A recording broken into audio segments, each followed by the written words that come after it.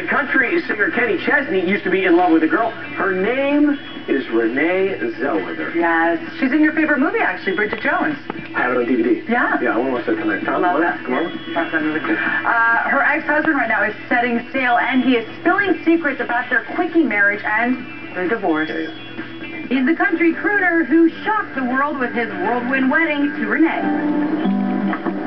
And now, 3 years after their 4-month marriage ended in an annulment, Kenny Chesney is singing about his broken heart. The 40-year-old tells People magazine's latest country special, "You can't fall in love as hard and as fast as we did and not have some residual effect.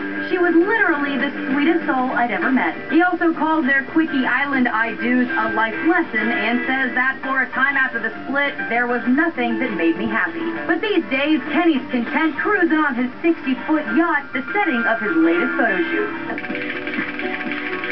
It's funny, you can wear swim trunks forever and not feel, you know, like you're getting a little belly. You put the jeans on that I wear you're on stage, and sometimes they don't, those two things don't match. And even though the blue-eyed bachelor says he's the happiest he's been in a long time, it wasn't easy getting him to flash a smile for the camera. Excuse my potty mouth, I'm sorry. When Kenny's not on deck blending up a tropical treat. That always happens sooner or later during the day on my boat.